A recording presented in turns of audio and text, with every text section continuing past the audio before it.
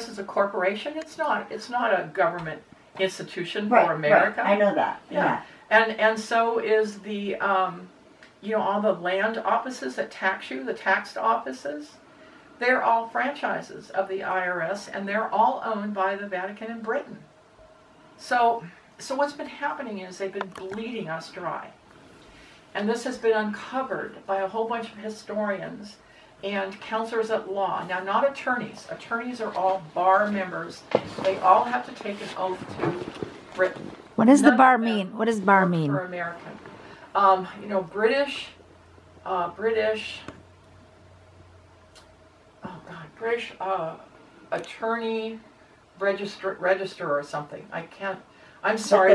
But the just so you are very clear on this, I am not the biggest expert on any of this, you guys. I have just educated myself as best as I can in a very short time. Okay. I don't know it all. You can find people on YouTube that know more than I do. Sure. You can find books that know more than I do. I'm just can tell you the general story. The historians.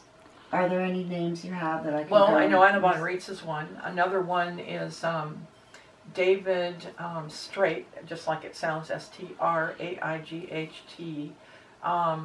Actually, they're all over YouTube. Let me think of some others, if I can remember some other names. Kirk's Law Corner. How do you spell? K-I-R-K. It's a man. Kirk's Law Corner. L-A-W Corner. But you can always go to Anna von Reitz and you'll get a lot more names there too, because she's not shy about telling you where she got information. Is she still alive? Yeah. Interesting. She is. So now we had the situation with the Civil War where our country was split, all the assemblies, which is how we used to govern our government, our foreign government that we called in, we basically supervised them to make sure they remained under the compacts and agreements and contracts called constitutions that we had with them. But when the Civil War came, those broke up and never reformed. And so I don't think my parents' generation, and I don't know about the generation before them, I don't think they knew there were supposed to be assemblies that governed these people. I don't think they knew these were foreign governments. But in 1935, the foreign government that was the United States of America went bankrupt. And President Teddy Roosevelt signed a document where he agreed that he would put up the life and produce production of all Americans as collateral to keep his government going, his corporate government going. And that's when birth certificates started. So with the birth certificate, the parents have their baby, the mother is still in the hospital, only hours have passed, and the hospital staff comes and says, oh, here, you must sign this birth certificate. Now, prior to 1933, when this started, or 35, we kept birth records in our family Bibles. We wrote the names of who was born and when in the Bibles. Right.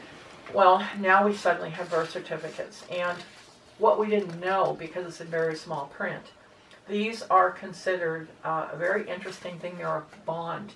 And they turn our babies into slaves for their entire life. They are considered owned by Britain.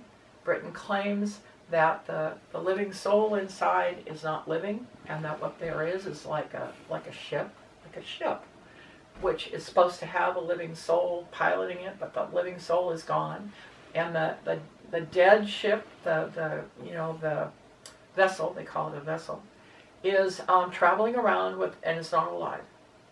And so when they did this, they didn't tell us.